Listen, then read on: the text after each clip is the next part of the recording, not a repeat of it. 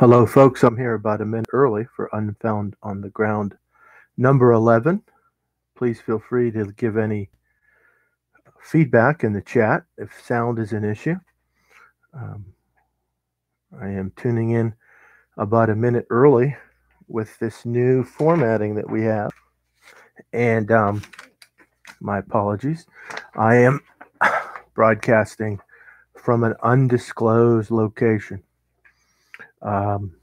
In the future, as we shift to this new format, thanks to feedback from you good folks in the think tank and discussion from among Ed and Natasha and other members of the team, we have shifted format to YouTube Live, which you're used to through the live show from Ed and the think tank work. And so this is the approach we're using, where the link has been distributed to think tank members to participate. I have posted, hello Paula, I have posted the disclaimers there, and I'm going to jump into this now since it is 9:30. This is Unfound on the Ground number 11, a historical overview of missing persons cases. This will be recorded video and audio, including the text chat. Chat participation is an option. So as you want to contribute, I will be reading the chat and rendering and involving what you're saying. And for the journalistic, promotional, and or commercial purposes of Unfound, the audio and video recording, including text chat, of this digital meeting will be distributed by Unfound, and that's at some point in the future, is determined by Ed and Natasha. By participating in this digital meeting, you agree to give Unfound permission to use the rendering of your words for journalistic, promotional, and or commercial purposes with no compensation to you from Unfound, its assistants, its affiliates, its partners, etc. Hello, Kathy. Hello, everyone. Again, welcome to Unfound on the Ground number 11 in our new formatting. And bear with me, folks. I have this is new. I'm not going to have as much dexterity as Ed with this format, but we're going to get better. As always, Unfound on the unfoundpodcast.com, the unfoundpodcast.com. Please continue to use that as a resource. At some point, someone's going to watch this. This is going to be distributed. So please visit the website, share the website, theunfoundpodcast.com. Of course, we'll continue to update data gems, and as always, we're behind on that. I'm behind on that, not Ed and Natasha. However, one advantage of this new format is that if I have a link that I want to mention, which I'm going to do right now, I can post it, right? I can post it. So let me just get my bearings straight here. I can post it. So for instance, right now, I'm going to post this, and this is, we do resource sharing. And so I had wanted to mention this. We're always talking about awareness and prevention. We've talked about trafficking and the human trafficking hotline.org. There's a phone number on there, 1-888-373-7888, 1-888-373-7888. And humantraffickinghotline.org. You can read and see what they do in terms of providing resources to people and providing information to law enforcement. And since we're always, and there's some other communication options on there, and since we're always thinking about prevention and helping people real time, and I always try to continue to share those resources, then I did want to share that. So that's an advantage of this. So as we talk through items tonight, there's going to be an opportunity to share that material. Okay. And of course, the data gems will be updated, of course, for sure. So as always, let me give the usual disclaimer for me. Again, I'm Eric Grabowski. I'm, work in academia, teaching and study of communication. I have been a guest on Unfound. I do some cold case journalism on the side, part of the Unfound Assisting team. And as always, my words here do not necessarily reflect the positions or views of my employing university. The chat's going to be out there. Any of the links that I share, feel free to capture on your own. Again, they will be put into data gems eventually. Again, please contribute tonight by text. That's how we're doing it now. As always, with Unfound on the ground, just like with the larger Unfound platform, as I call it, framework, right? Accuracy, awareness, truth, facts, justice, and so forth. And so we're continuing that. We had this idea for this historical overview with some particular focus on coverage. And the more data gems, that's on the unfoundpodcast.com website. I don't have the specific link right now. If Natasha is here, I would ask her to post that link. There's actually two places on the site, but it is on the unfoundpodcast.com website. Data gems is where we post the ongoing sort of resource list from Unfound on the ground. And these these are resources that people can use, whatever their interest or involvement is in missing persons cases. So that is where it's at. And if Natasha's not here, that's okay. I can make sure to re-email that out. But it is anchored on it is connected to the unfoundpodcast.com website for sure. So we really have two considerations tonight. And as I was doing research for this episode, there's so much material out there. This is probably going to be another one where in the future we're going to have a follow-up because there's just so much material. So sort of the two layers tonight that I wanted to look at are obviously some of us have some cases that are historical that we want to highlight. Obviously, I have some. And then also, why is it relevant to be thinking about these cases historically, including the coverage element, in terms of past, present, and future, right? What do we learn from it? How does it support and enhance some of the things that are important to us in terms of research and analysis and awareness? Again, we try to talk about things here that no matter what you're doing or what your interest, whether it's a highly interested reader or listener, someone who is doing the some sort of journalism or something along those lines on your own, if you're involved in awareness raising, public relations, advocacy, right? Those are the sorts of resources that we're trying to provide. And it looks like that Natasha is going to post the Data Gems link. And I don't know, and I should have asked Ed or Natasha if folks who tune in can post their own links. And we don't need to do that. Of course, Natasha may be able to do that anyway. But regardless, I'll make sure that goes out.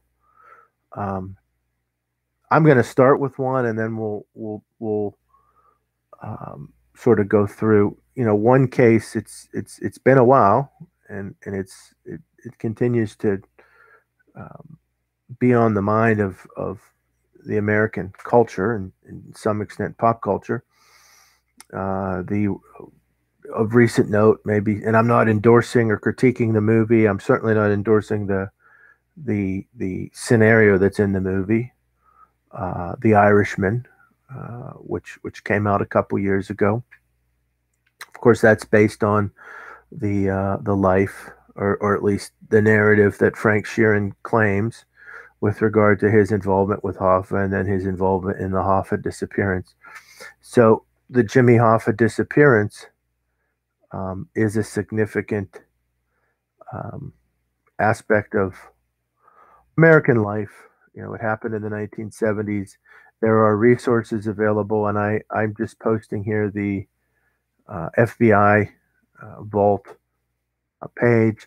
I've mentioned in the past the maryfarrell.org website. Again, there's things you can do with free access. There are added benefits to paid access, but they also have in their records, government records that pertain to to Jimmy Hoffa's disappearance. I'm just closing this out here. You can see on the FBI page, of course, someone like Jimmy Hoffa was on the government's horizon well before he disappeared. As we know, he was the um, head of the Teamsters for a number of years and had gotten into trouble on his own, and there was always discussions of his involvement with organized crime and so forth. But um, Hoffa had a particular commitment to the Teamsters. There's no doubt about that. And so, culminating with all that, right, 1975, Hoffa disappeared. And, the Detroit News here, and I got a nice article I'll post just looking back as well as looking at some discussions. 1975, he vanished from the parking lot of the Marcus Red Fox restaurant in the Detroit area. That would be Bloomfield Township. And this article actually provides, it's kind of tied to a discussion that I'm actually interested in now. And when I talk about this, I am not endorsing at this point any particular hypothesis or theory about Hoffa's disappearance. I think there are many interesting aspects where there may be folks who are getting close.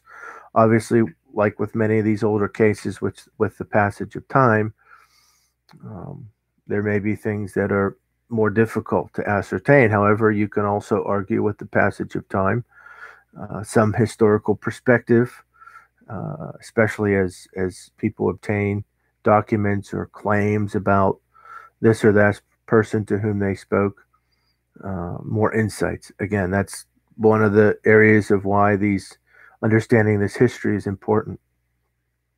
So, before I keep going on here, I'm going to ask: has anyone who's here tonight thought much or studied much about the Hoffa case?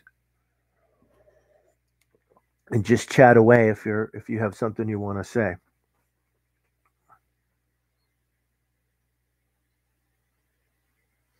Okay, and if someone chats while I'm going, I'll just try to stop. And again, just bear with me because I'm getting a little newer to this, and I think I got a handle on it. And I'll try to get better every time.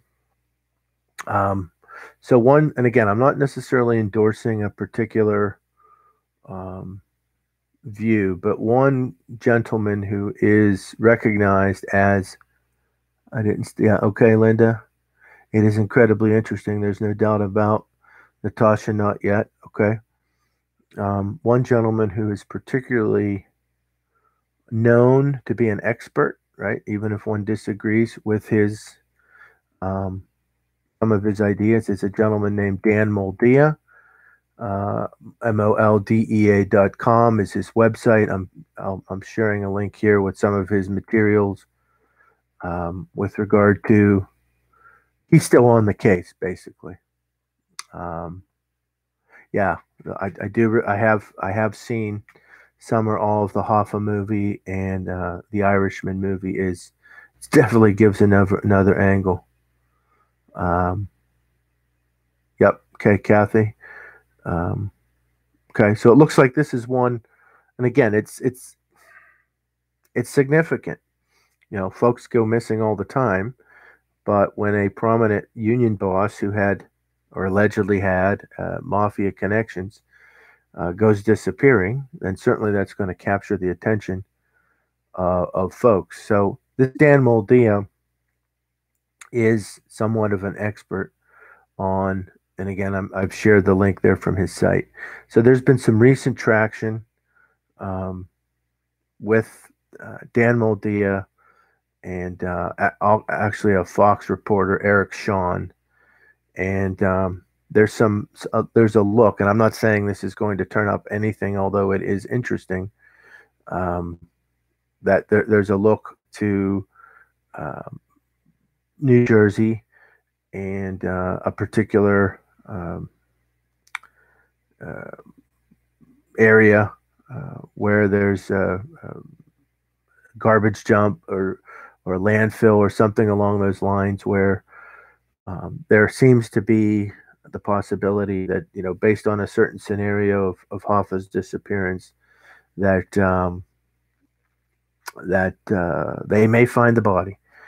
It's actually maybe piquing the interest of the authorities too, to get a warrant. You can read about it. Again, I'm not wedded to a particular theory, but I find this fascinating, especially because the Hoffa story, right, overlaps with so many other aspects of things that we might be interested in, even in terms of missing persons cases or other sorts of cold cases, even if they're not missing persons cases, because you're dealing with documents pertaining to organized crime and politics and unions, and how all those things play out. Sometimes this especially with the Hoffa case, right, it covers various geographical areas, possibly New Jersey, so forth.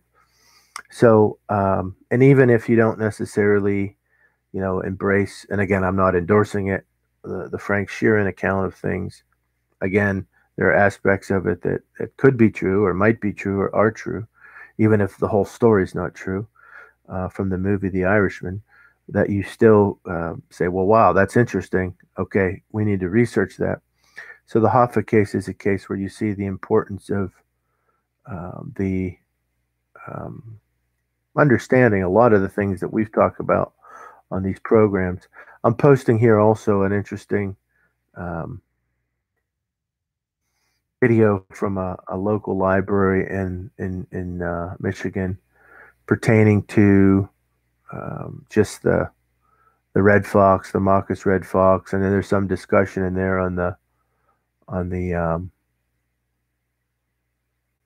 Hoffa case. And so, there is the possibility there's some folks who in the Hoffa community, let's say, people that research Hoffa. Okay, welcome, Laura. Okay, welcome, Laura. And folks, as you get through, there's that page on that. So it has piqued folks' interest whether this New Jersey situation will play out. I haven't made it a point much to, as of, July 26, 2021, where they're at. There is some, since the last year or two, some interest in this New Jersey situation. And I am sending another piece here where there's some discussion about folks, and where there might be some interest in Moldia's approach. So, when you talk about the Hoffa case, so just let's assume, right, which seems like a reasonable assumption, that he was hit by organized crime. Well, then the next question is well, what did they do with him, right? Was he cremated? Was he put in a drum? Obviously, as we know, over the years, there's been many claims that Hoffa's body's here and Hoffa's body's here. And then it turns out not to be the case. Was he disposed of as this way or that way? Well, maybe there's this waste area in New Jersey where it might be, but time will tell. Regardless, even if that turns out not to be true, there might be other true things that are uncovered. Another gentleman who seems to have some expertise on the Hoffa situation, and or at least a good expertise on piecing together at least credible perspectives. And again, I'm not endorsing any particular idea or theory of what happened to Hoffa tonight, but a guy named Al Prophet, and he has a YouTube channel, and I'm just posting. It was easier right there, especially, Linda, if there were folks who were very used to getting rid of bodies, like people who did, assassinations for organized crime. No question, they had a system, right? So I'm sharing some resources here that if you get interested in the case, then that's something that you may want to pursue, and think about. So let me take a break from this. I've mentioned the Hoffa case. Does anyone have any cases, historical cases, that they'd like to mention? Obviously, I have some more. This is since the 70s. It's not incredibly far back in history, but my grandfather disappeared due to the mafia. Okay, Linda. Um, that's interesting. Not sure how much you're willing to get into that here, but that might be something at some point. If you wanted to further that conversation, talk to Ed or myself, or share what you will here. But yeah, that is certainly something that folks who get interested in these cases, and you start to look into the documents. There's so many, the FBI documents and other government documents, and old newspaper reports. Remember, I've mentioned in the past, we've talked about it's a great research tool, newspapers.com, right? Of course, that is a paid service, so that is what it is, but it is a good resource, and and it does grow. It's certainly not the only. Okay, right. Linda, he refused to pay protection racket money, basically, for sure. Okay, Linda, when did that happen? You don't have to get too specific, but do you know when that happened? Just was it the 50s, the 60s, the 40s, the 70s?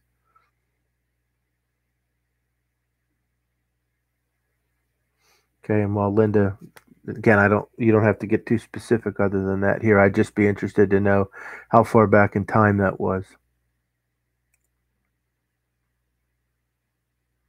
Okay, well, maybe that's something you can be inspired, per your own time and comfort level to research, right? That's what we want to do, um, and learn more about. Okay, now I want to mention here, and we know we have had, um, Ed in the past has interviewed. Yeah, that'd be great, Linda. And again, chat with Ed or myself or both of us for some tips or so forth. I'm posting now the interview that Ed did with Megan Good of the Charlie Project. We know that the Charlie Project is a tremendous web. Okay.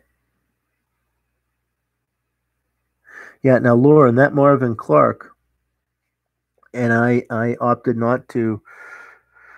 I'm glad you brought it up. I believe was he a sheriff's deputy or some sort of law enforcement? I believe that might be one. If we do another, we will probably do another historical, um, follow up.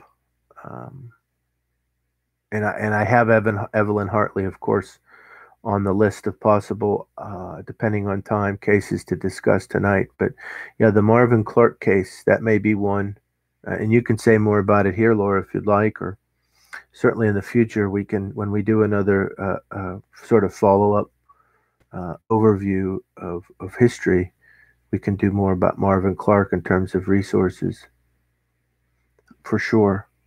So we have Megan Good, and Ed had interviewed Megan. We already know charlieproject.org is a tremendous resource. We've mentioned it. We know that you good folks are familiar with it. And hopefully this real-time link sharing is helpful. I hope so, folks. And so there it is, charlieproject.org. So if you get going with that and you go to the, and just this, this FAQ, frequently asked questions, on that website is very helpful. But, one of the key aspects of Charlie Project, of course, is well, why is it named the Charlie Project? And so we go back to the case of Charlie Ross, which was, and Megan has here some blog posts here, and I'm posting them here for you if you want to follow along. Little Charlie Ross. So we're going back to Charles Brewster Ross, born in 1870. So we're in Germantown, Pennsylvania. And so you can see there, and some of you might already, of course, be familiar with this. And for those who will view this material when it's publicized, And I'm also posting here a resource from the Pennsylvania Center for the Book, which is connected to the Penn State University System library framework, whatever. And there's some references there that may be helpful to you. But Megan gives a nice, okay, Kathy, thank you. Mary Jane Van Gilder's disappearance, 1945-46 from Ohio. One of the things I noticed, um, I was going through just a range of historical searches on the internet. And again, back to what we've talked about in the past on these episodes, right? That there's so many resources state by state, right? And whether it's journalistic or governmental, where you might, find the cold case list or see what some of the older cases are in a particular state. And so, and again, obviously we'll be noting these for ongoing discussion. Okay.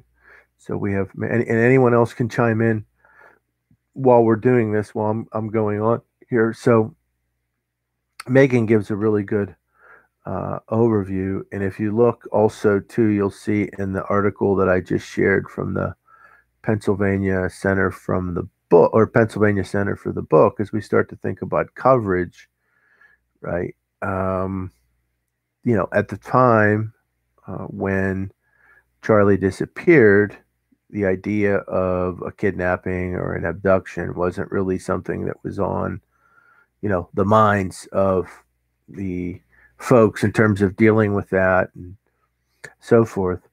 But but it did create a lot of, and garnered a lot of attention.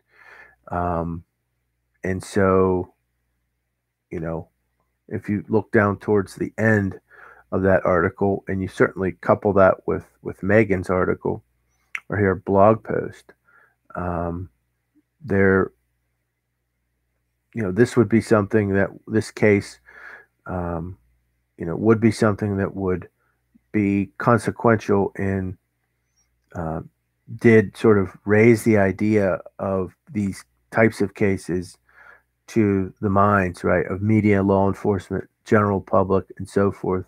Now, that article is from 2010 on that Pennsylvania Center for the Book.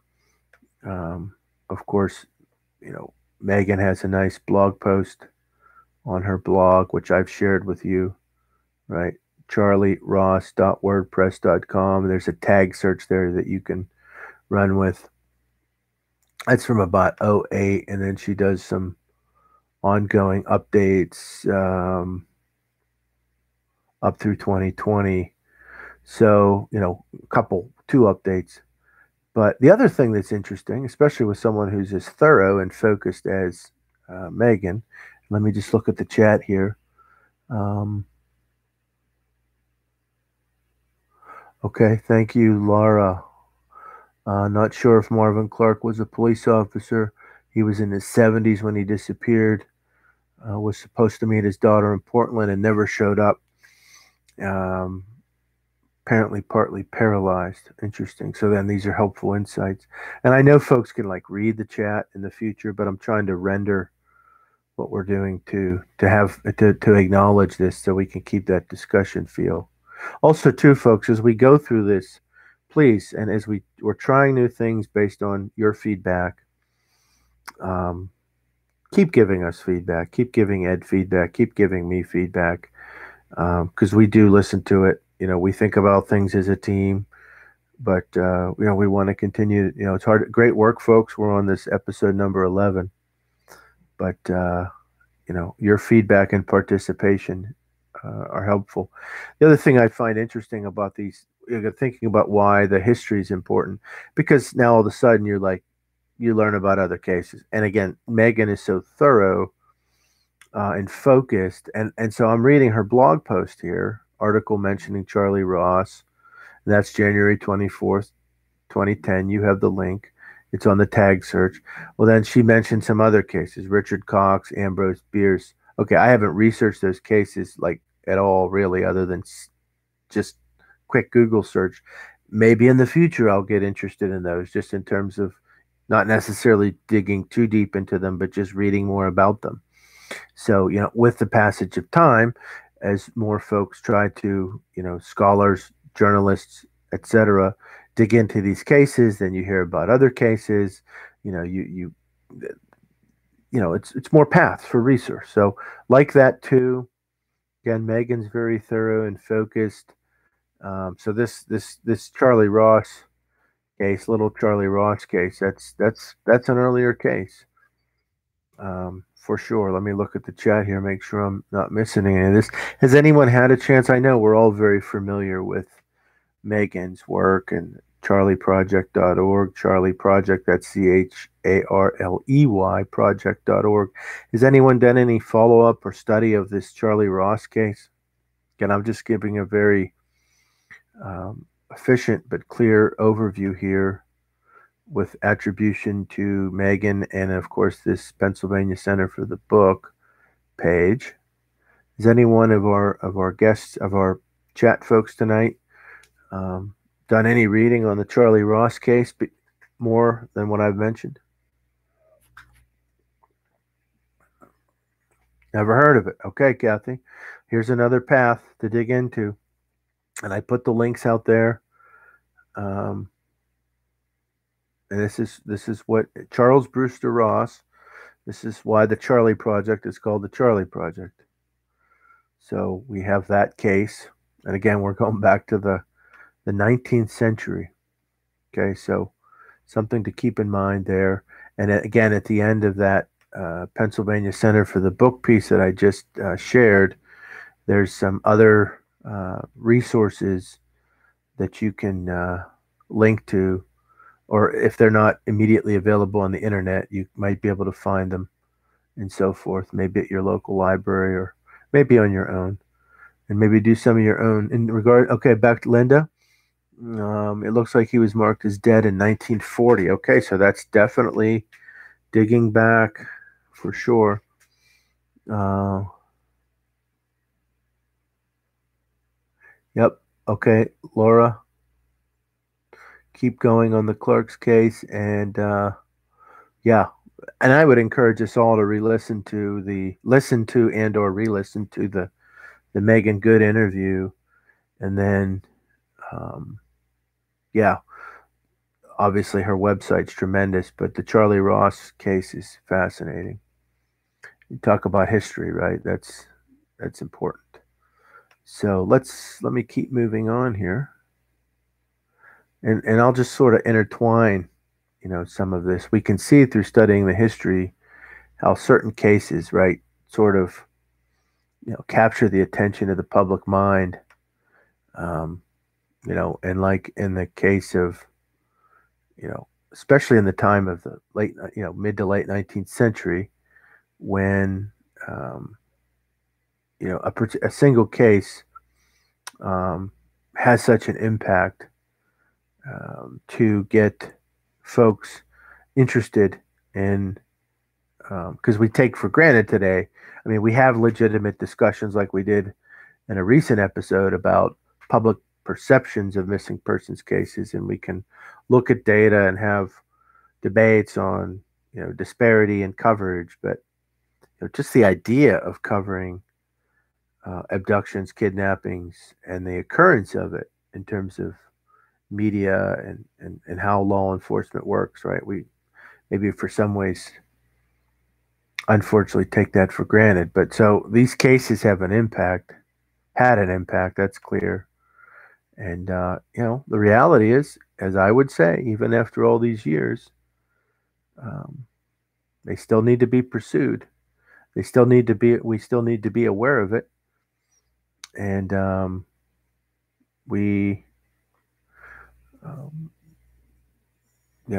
maybe as time goes on, I don't know how definitively, although I always try to hold up hope that the truth can come out.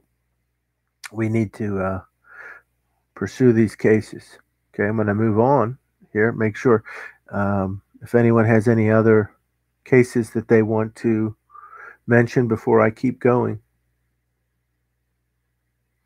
Okay, I'm going to keep going. Another one. Now, this is, um,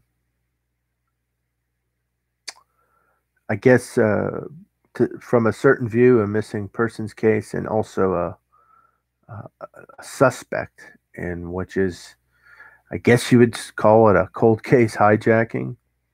And of course, I'm talking about D.B. Cooper. Has anyone heard of D.B. Cooper? Uh, Part of the issue is, who is D.B. Cooper? Who was D.B. Cooper? What happened to him after he, parachuted from the plane? Has anyone here heard of D.B. Cooper? Okay. Linda, you're talking about D.B. Cooper is fascinating.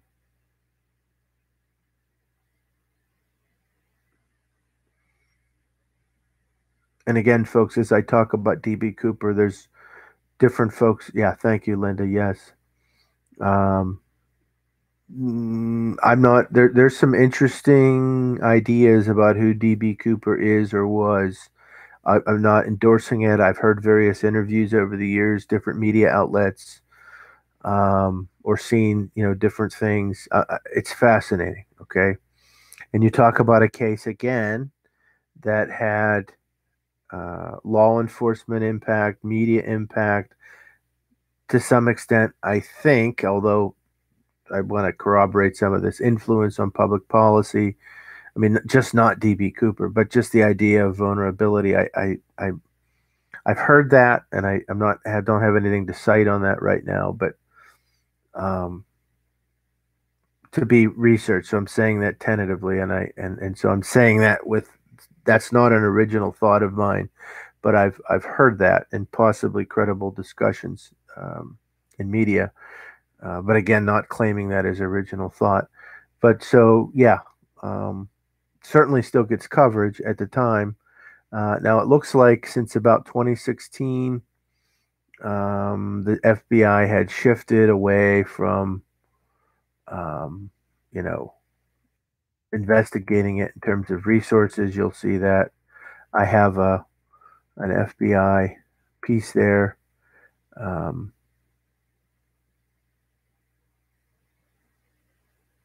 Certainly they're saying, hey, although we're not actively investigating this case, if you have anything that's significant, please come forward. This is interesting here from the FBI website. This is the third link. That's the DB Cooper plane ticket, right? Again, why is the history important? And again, I'm just going right from the FBI site here. The third one I shared, Artifact of the Month. July 2016, D.B. Cooper plane ticket. November 24th, 1971, a man calling himself Dan Cooper approached the counter of the Northwest Orient Airlines in Portland, Oregon, and used cash to buy a one-way ticket on a flight to Seattle, Washington. Okay, and so forth. Um, the plane was hijacked, but of course he jumped from the plane. And of course, there are different ideas here. Of course, the FBI acknowledges, and maybe we will never know what happened to D.B. Cooper after he jumped the plane. And again, as they say, they're not actively pursuing it. But if you have something tangible, certainly bring it forth. Um, did they actually find some of the money? I personally had to catch up a little on DB Cooper here for this. I used to keep an eye on it once in a while in the media. Um, I'm not sure on the newest research for sure on whether they've actually found or traced any of the money, right? And so, is anyone else? And I'm just going to go to 2009 here, archives. This is from 09.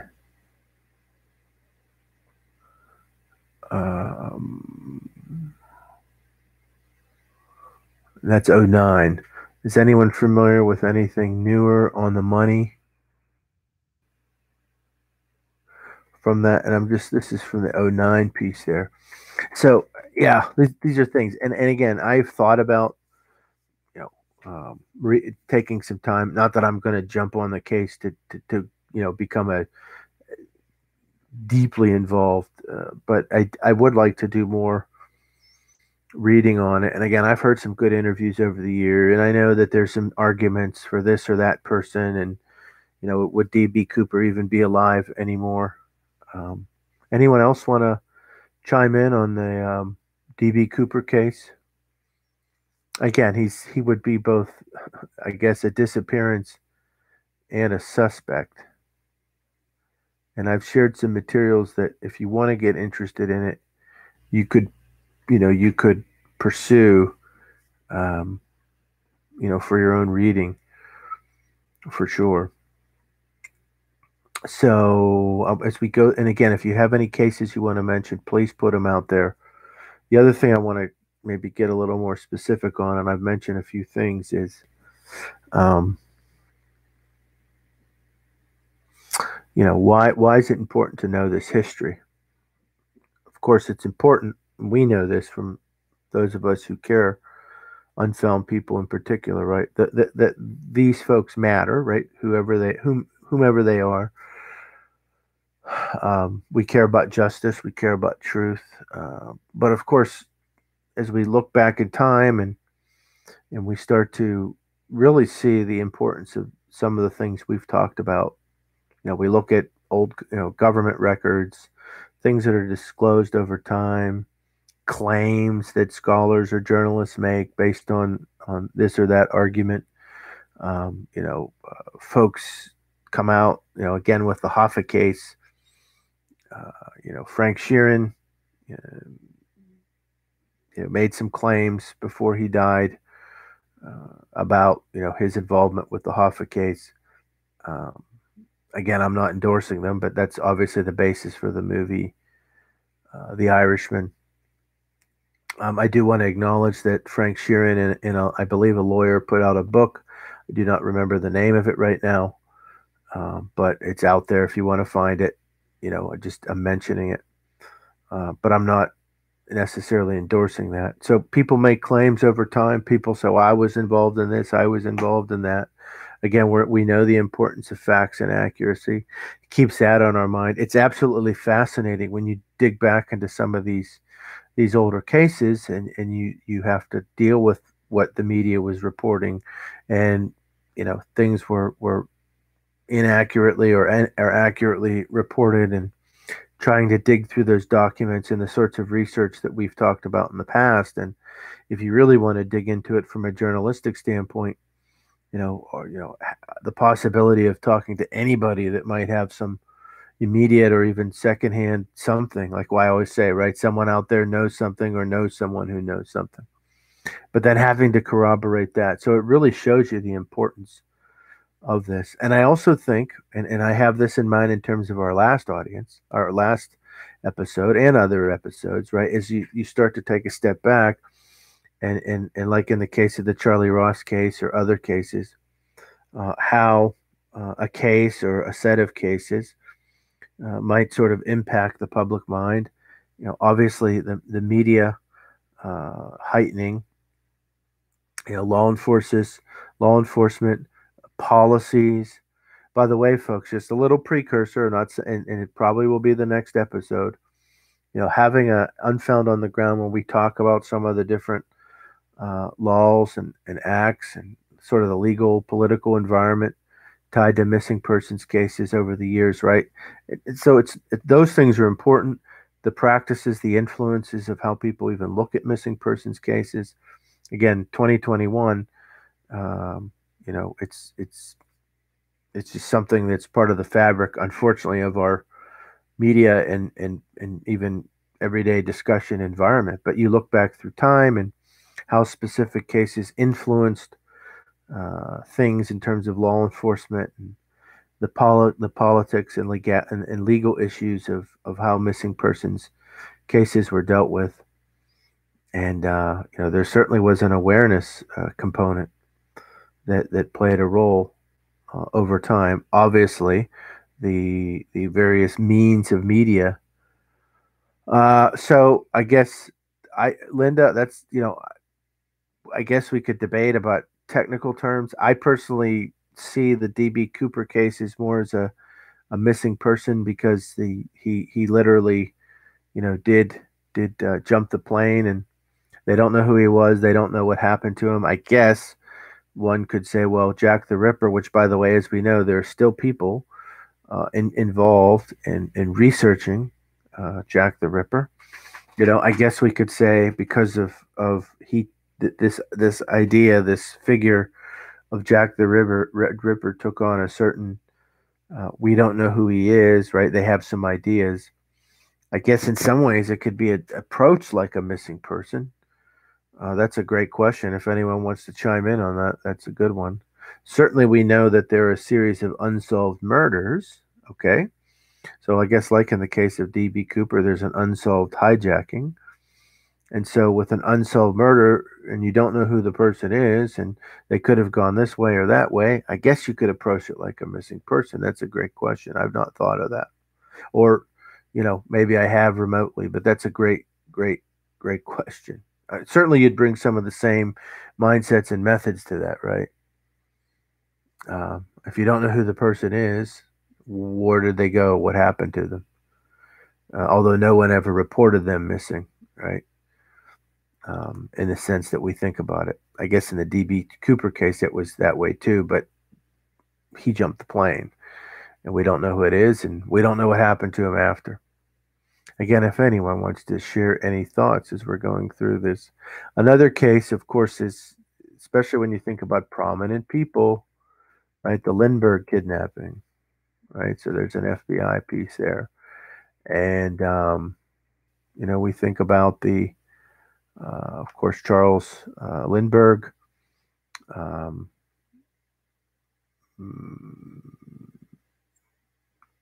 Charles Lindbergh Jr., of course, was kidnapped in 1932. Again, I have it from the FBI.gov page I just shared with you from its history section. And, there were a lot of, again, this of course, Lindbergh family prominent. And you can see on that page aspects of the investigation, it had certainly political, influential people involved.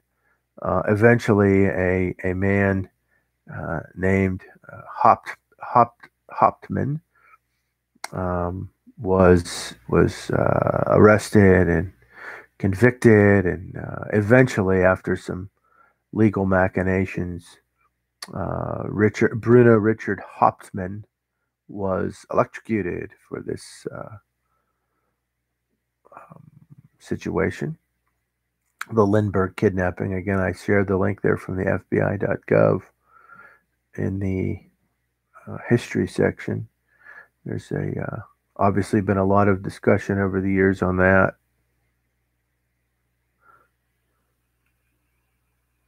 Yeah, Charles Lindbergh. And so, again, this is something, yeah, Kathy, I see that.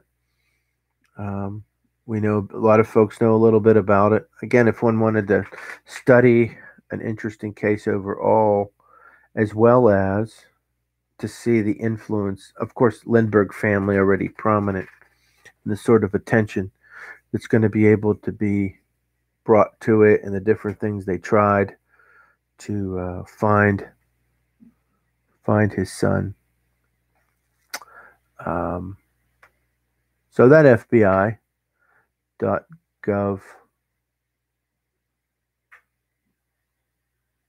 write-up is interesting for sure. Anyone else have any cases they want to mention as I go through these? Okay, that's okay if you don't. Another one here is, this is one that Ed had suggested, who honestly I was not familiar with, I don't think. Joseph Force Crater, who was a judge. And that's another Pennsylvania connection there. And this is another Pennsylvania Center for the Book. Right? So he was born, and I'm going off this Pennsylvania Center for the Book page. born in 1889 in Easton, Pennsylvania. Okay, so of course there's some obviously discussion over time, and this one's interesting. Of course, it's a case that's famous, but it's also, as you can see, a case where there are Natalie Holloway, absolutely, Linda.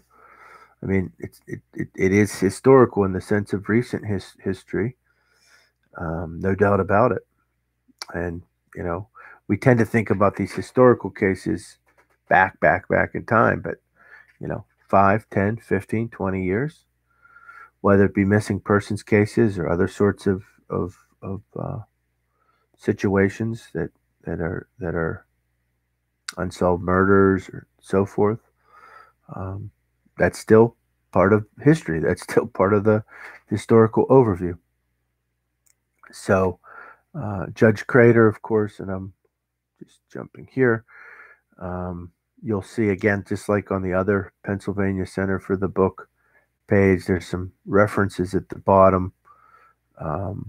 As you can see, as the page says, the case lost some attention as the years wore on.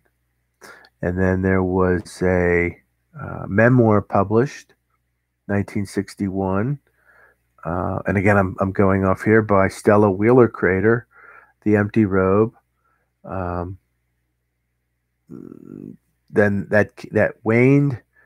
And then in 2005, there was a letter found, do not open till my death.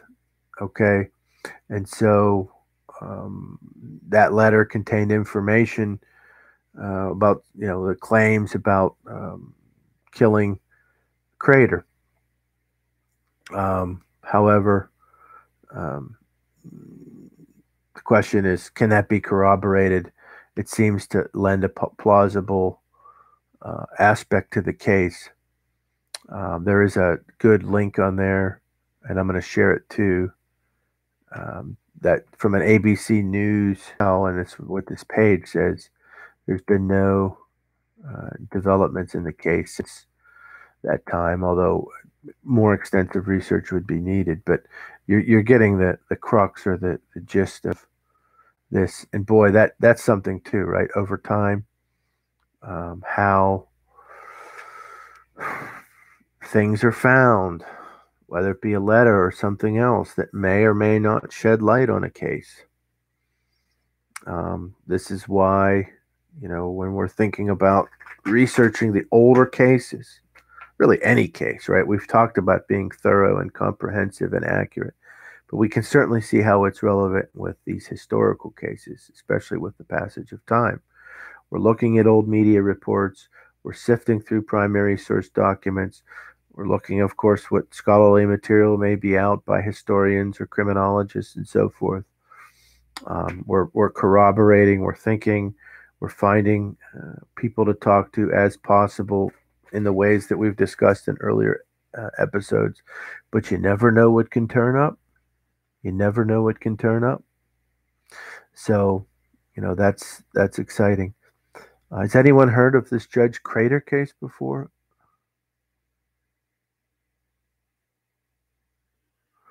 Again, I'll keep, and again, if you want to mention another case, please. Okay, Kathy. So there's another one we can add to the list for ongoing study. And I know we all have our regular lives, and then we get interested in these cases. So it's hard to get to everything all the time. Okay, now one of us mentioned, and I'm going to just jump to it now, Evelyn Hartley, which was a case I find very interesting. And again, just so that we have context here. Okay, there's the Podomatic, and then here's the YouTube link. Okay, and I'm going to post that here in our chat for your reference. Again, we have the Podomatic link here, and I'm going to not start it. So the website there, Sherlock, just using his his name there, or Anthony, crime blogger 1983.blogspot.com. He covers other cases too, but he was a guest there on Unfound. The Evelyn Grace Hartley, again, I've mentioned it in at least one other episode for this. We're going back to the 1950s. A lot of interesting things pertaining to that case. You can see there in terms of the type of research that the level of intensity and focus for research that we've talked about and that we're committed to with this group and Ed's committed to and so forth. Right. Well, that's one. I know someone here, and again, I'm tracking the chat as best as possible. One of you mentioned the Evelyn Hartley case. Right. There's another one. Please listen to or re-listen to that episode if you have not already. And I'm just going to right now just go right from Ed's description right on the Podomatic page. Evelyn Grace Hartley was a 15-year-old from La Crosse, Wisconsin. She was a popular girl who didn't mind studying on a Friday night. On October 24th, 1953, she was babysitting for the first time at the home of the Rasmussens. At 8:30 p.m., Evelyn's father called to see how she was doing. There was no answer. Worried, he drove over to see Evelyn and found the house had been broken into. Evelyn was gone. She was never seen again. On the Podomatic page, like usual, Ed provides some resources that you can go to. Gene Spangler case. Okay, Gene Spangler. Thank you, Linda. There's another one that we can add to the mix. And again, we have a record of this through this video and through the chat. And who knows? We're likely someday going to do another follow-up, ongoing, etc. Interest in historical cases. So we'll be noting these. It's available. So Gene Spangler. Anyone want to comment on Gene Spangler or on Evelyn Hartley as I move through there? And I want to mention that one that I also like, and I've mentioned this elsewhere, not on Unfound publications or episodes, I don't think, but elsewhere, the Clem Graver case that Sherlock covers on his website, and I'm going to post the link, is fascinating. If you have time to look at it, okay, it is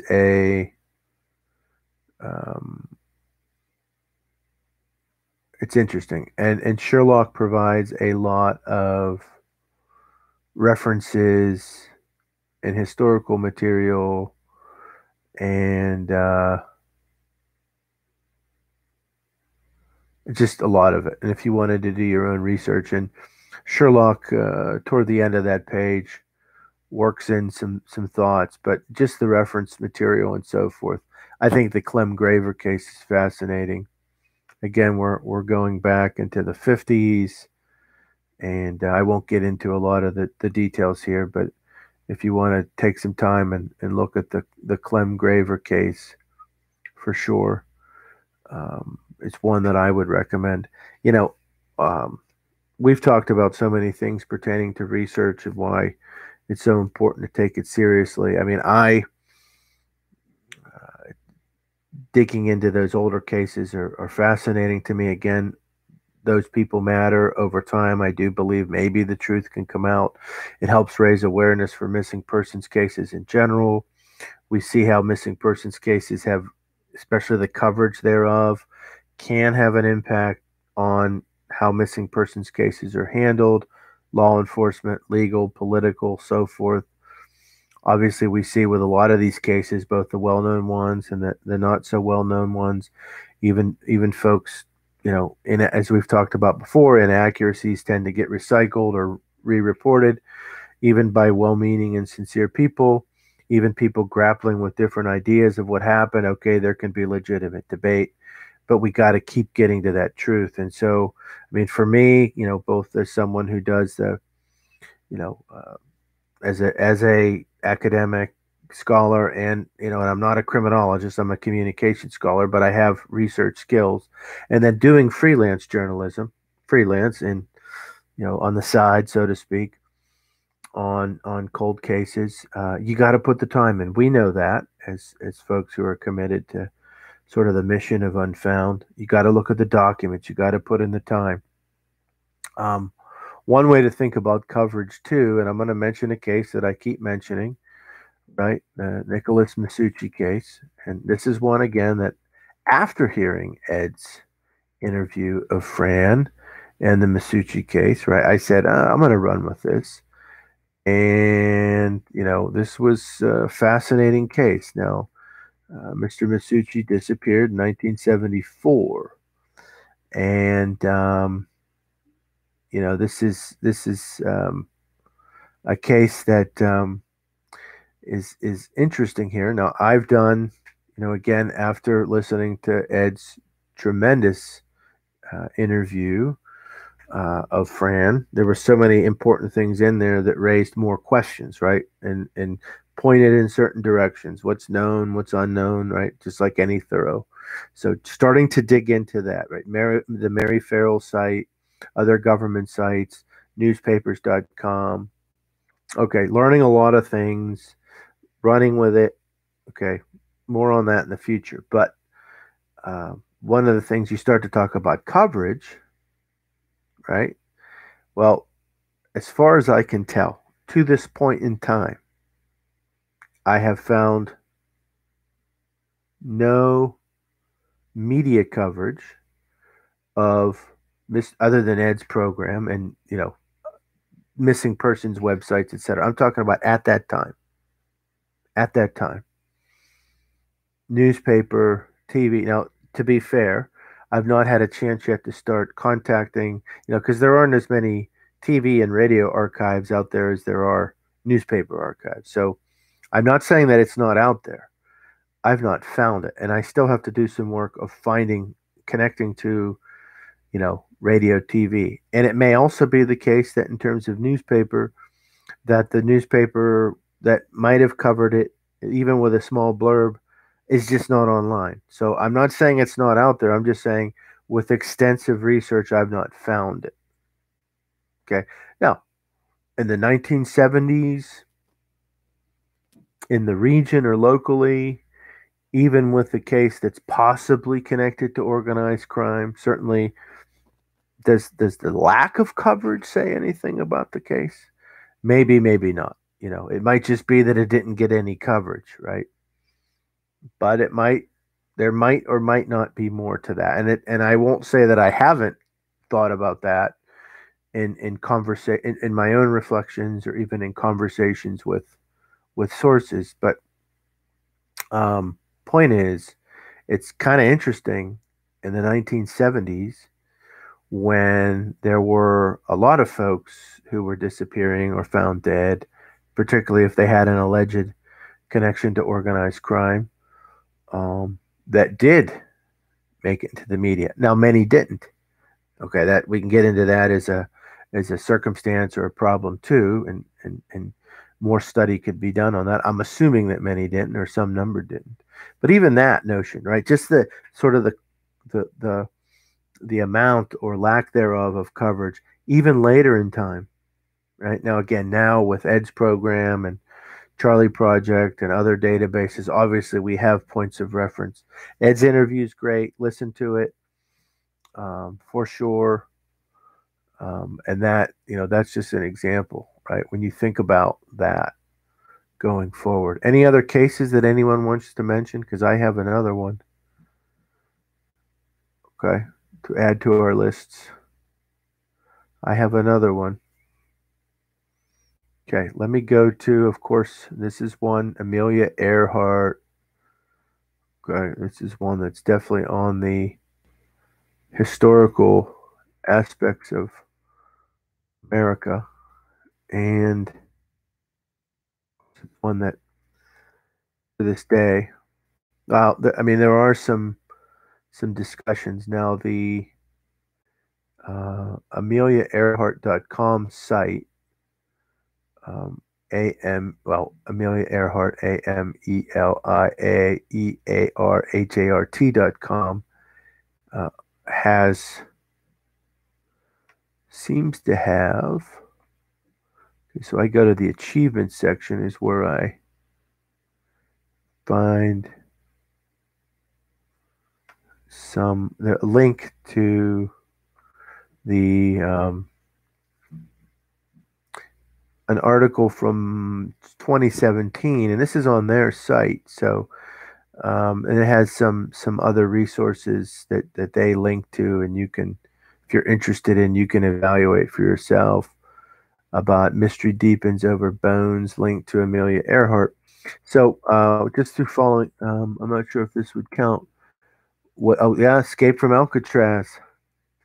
Again, yes, I've not followed that. I don't know to what extent that there's been any research or development on that. But yeah, I mean, from my point of view, why wouldn't we consider these missing people? Now, we normally say, unless someone is breaking some sort of law or fraud, that to kind of change your context isn't necessarily a crime. But obviously, you can't escape from prison if you're a convicted prisoner. So that would definitely be a problem, but they're still missing persons. Again, I never kept up on that, but to the extent that those folks were or weren't discovered. So that's a good one, Linda. I have some material here then about Earhart, and so in that article, there's a mentioning of the Earhart Project, and by a group of TIGHAR, looks to be a group tied to aircraft recovery issues. Wow. Okay, Natasha, interesting. Earhart Hall, as a freshman at Purdue, there was a display with her goggles and other items. Interesting. Have you taken much interest in the case, Natasha?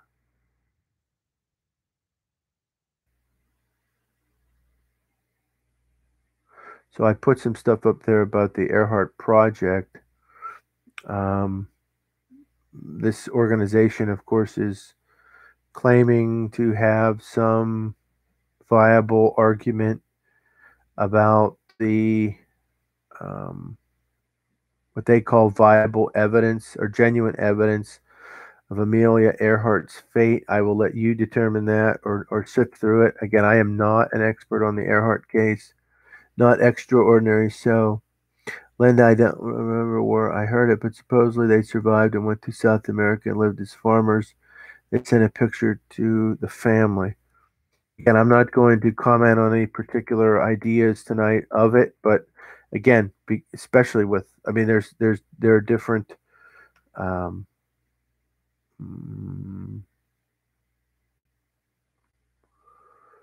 right, and so there are different, and you can follow the links what I'm sending, um, what's out there. There is a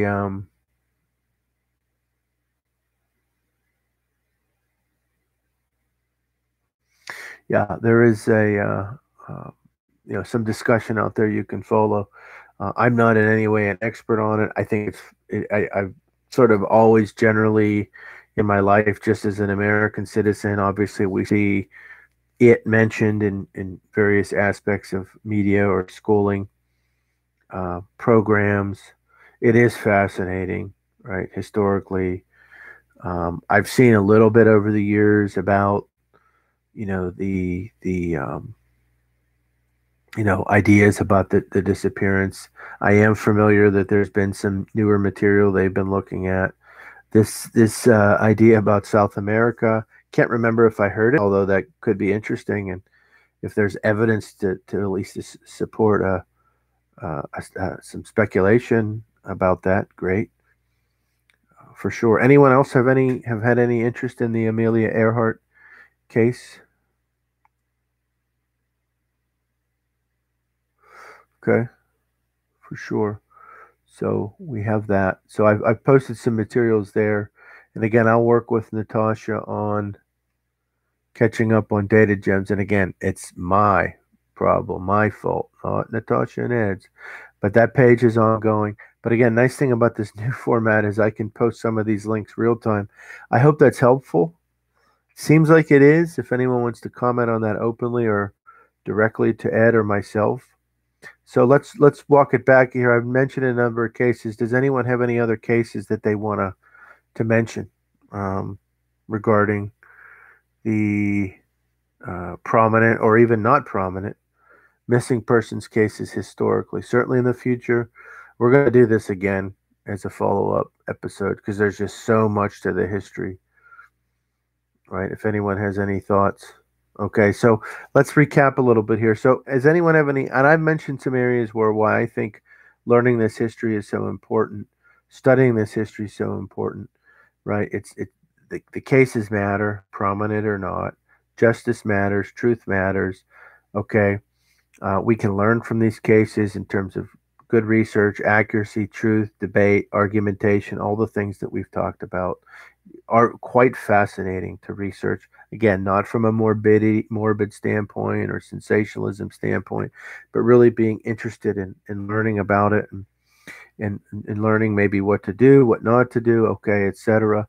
What thoughts do we have about why studying this history is so important? If anyone wants to chime in, again, why is it important to understand the history of these missing persons cases, either in the specific cases or in general? If anyone wants to chime in, okay. From my point of view, I would, obviously you all have your own. This group are obviously folks who are really interested in these things, right? Folks that. Okay, Linda, helps to see how investigations have been improved upon. Absolutely. You go back to the Charlie Ross case, you go back through the various cases we've looked at and others. Obviously, okay, science has improved. Yes, by the way, in the future, another episode idea we have does pertain to forensic science. And again, I'm not a forensic scientist, but there are things out there that we can go to learn about it. Okay. Also, though, too, in terms of, besides the science, besides the technology, right, there are all sorts of ways. And by the way, not just law enforcement, right? Media, right? Looking at it, media. And this is an area as a communication person that would be of interest to me, right? I'm not a mass communication scholar. I'm a rhetorical studies and but have an interest in media. And as a citizen, right, I want media to get it right. And so even as journalists and so forth are involved in these cases and reporting of these cases and being both effective and ethical along the way. So, yeah, I think the improvement, and maybe there's ways that we have improved. I mean, improvements happen over time, but there are ways that certainly we still need to get better. Forensics, people's habits, right? Back to prevention. Great one, Kathy. Relationships, law enforcement, right? Government entities, private entities, absolutely. For sure. Anyone else want to chime in, right? Why is this history important? And as folks might be typing or thinking of typing, let me say, again, I know we're all busy and I know we're really getting interested in cases. Linda, coverage of disappearances still seem to be biased. Again, this links back to our last episode. And again, notwithstanding one's politics, right? There's a lot of legitimate discussions about how we as the public perceive cases in general or specific cases, how media is reporting on it, and so forth. Yep. Natasha, how are missing persons placed as a societal priority in general or lack thereof? History of police and investigator involvement. Absolutely. Certainly there are people, historians, criminologists, media scholars, and so forth that are dealing with these issues. We saw that in the last episode. Right. And just the idea of missing persons in general or particular people or with particular demographics. Those are real questions that need to be addressed in my mind.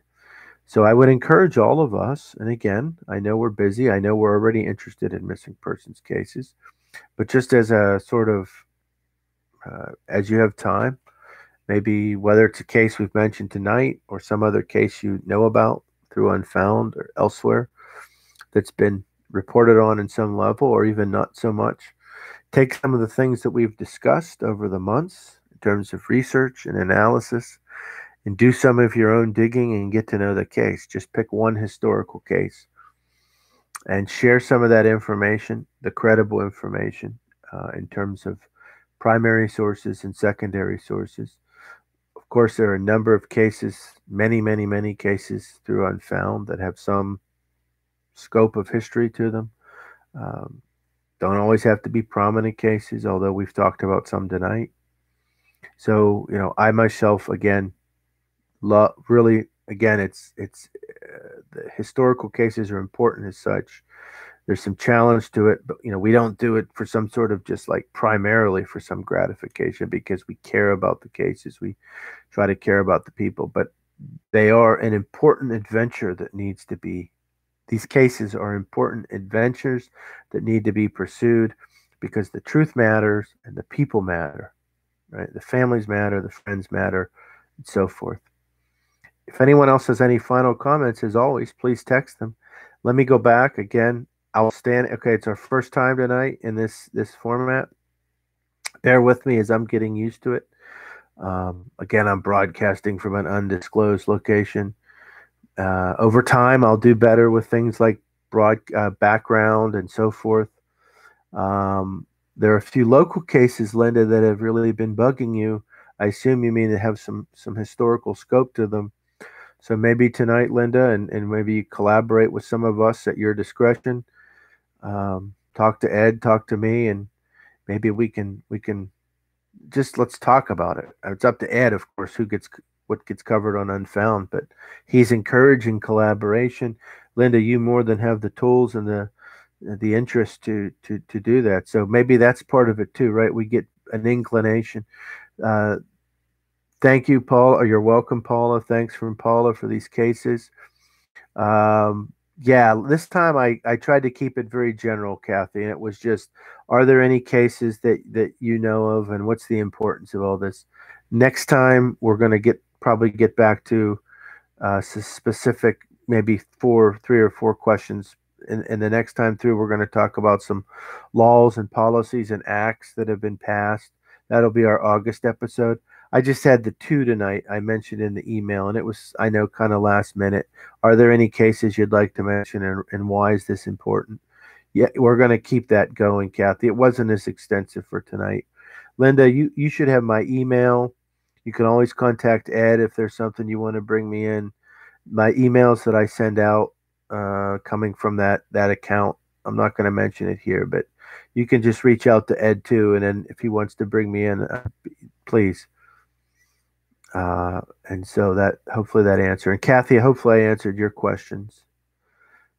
Again, they were more just too, I don't want to say too general, they were specific like esque. Okay.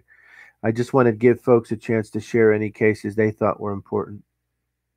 I sent that this morning or early this afternoon. I was in a different time zone. It was when I sent out the YouTube link, Kathy. So apologies if you didn't receive it, but you were on it. But the way technology is, it is what it is. And with this new format and trying to get ready for this, I should have sent that earlier, and I apologize. But we made it, and we're all getting better together, and I appreciate that.